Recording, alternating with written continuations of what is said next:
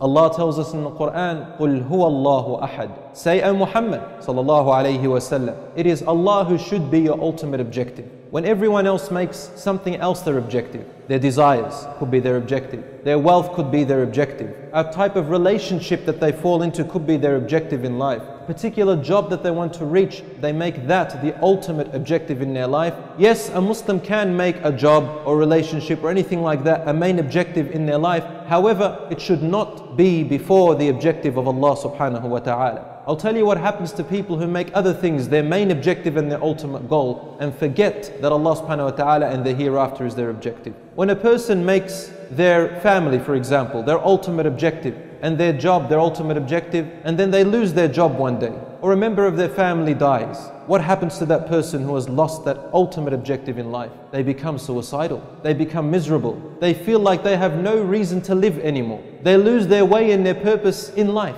because that ultimate objective has gone. You find that person becoming miserable, angry at their parents, angry at their children if they have children, angry at their brothers and sisters, angry at society, angry at Islam itself. And when a person makes their role model other than the Prophet ﷺ, then when their role model, whom they have placed in his place, fail them, they also become miserable, they become unhappy. Brothers in Islam, when Allah subhanahu wa ta'ala created us, He put in us something very special and He valued you with that. The thing which He valued us with was the reason why He ordered the angels to prostrate down to your father Adam alayhi salam. And Iblis refused because he knew your value. This spirit or this soul which Allah subhanahu wa ta'ala placed inside of us is what makes us valuable, and it needs to be nourished. And this soul has only one objective. Allah created it to have a very strong connection with Allah, its creator. When we nourish this soul, we have nourished our connection with Allah subhanahu wa ta'ala. When we nourish this soul, then whatever you lose in life, your wealth, your health, your relationship with someone, some members of your family who die,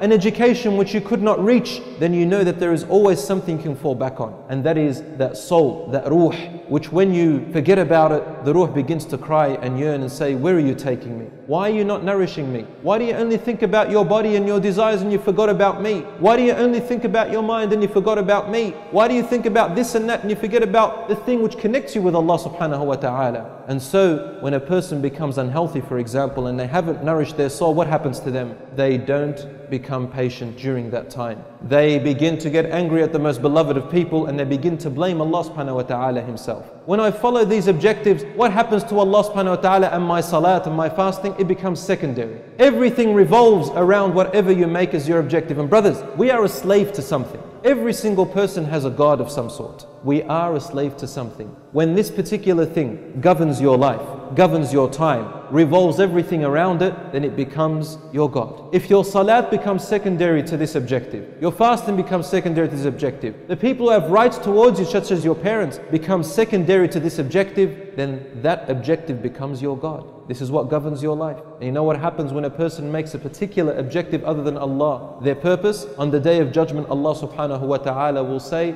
let that which you made your objective save you today. You know, we have a saying, we have a Ford company and a Holden company. They manufacture cars. And we say, okay, if a person worked for Ford, do you expect Holden to pay them? If you work for a particular company that is in competition with another company, and then you expect that other company to pay you, does that make sense? No, it doesn't. It's quite absurd. So when I work for someone other than Allah subhanahu wa ta'ala and His Messenger, then it's only fair that you expect the reward to come from them. And this brings to light a hadith of the Prophet sallallahu alaihi wasallam. And the Prophet sallallahu alaihi wasallam was speaking to a man named Mu'adh, a companion named Mu'adh ibn Jabal radiallahu anhu, where he said, and this is in Sahih Muslim, that on the Day of Judgment, a scholar and a donator of wealth and a person who died in the cause of Allah apparently will be called on the Day of Judgment. And each one of them will be asked, first of all the scholar, what did you do with the knowledge which I gave you? And he will say, I did it only seeking your pleasure, my Lord. And Allah subhanahu wa ta'ala will say, you are lying. The angels will repeat, you are lying. And then Allah will say, you only learned this knowledge and spread it so that people can call you a knowledgeable man or a knowledgeable woman. This is what your objective was, and you will only receive what you intended for. you have received it already. Then the person who donated their wealth, Allah will ask, what did you do with the wealth I gave you? They will say, I did it for your sake, O Allah. And Allah will say, you are lying. The angels will say, you are lying. You only did so that people can call you a generous person, and you have received that which you intended for. Then the person who died, what did you do with the body I gave you? And he will say, Ya Rabb, I died in your cause, seeking your pleasure. But Allah will say, you are lying, and the angels will say, you are lying. You only did this so that people can build monuments out of you and call you a hero, and you have received what your objective was for. As for today, you have nothing with me.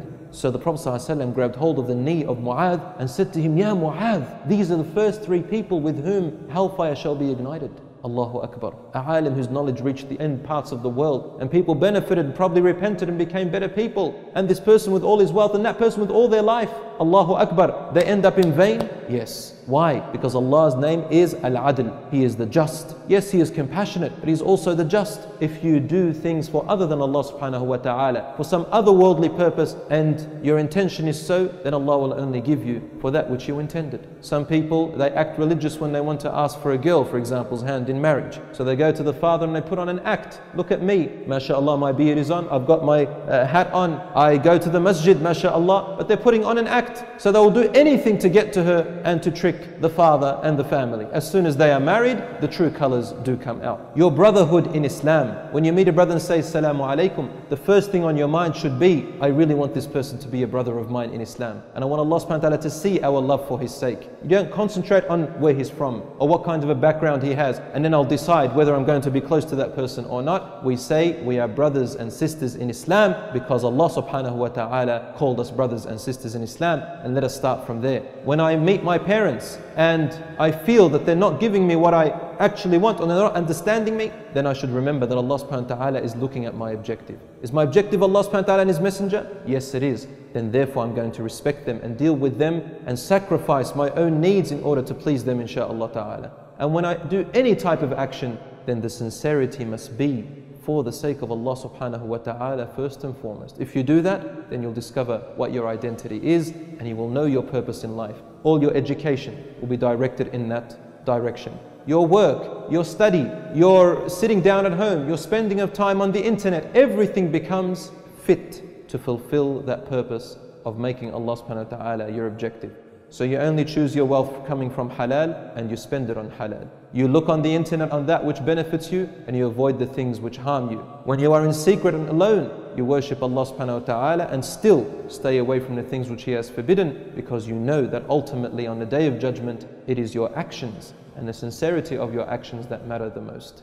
If you want to know what kind of a person you are, then look at yourself when you are alone, when nobody else is watching. Does your prayer equal the same value as when you prayed in front of people? When you make your dua to Allah subhanahu wa ta'ala, is it the same as when people are watching you? What kind of a person becomes of you when you are alone in the darkness and only Allah can see you? Is this a time to go to my desires and fulfill them? Or do I know that Allah subhanahu wa ta'ala watches me in open and in secret? Make your intentions clear. Make your sincerity clear. Make Allah your objective, and Allah promises you happiness in this world and in the hereafter.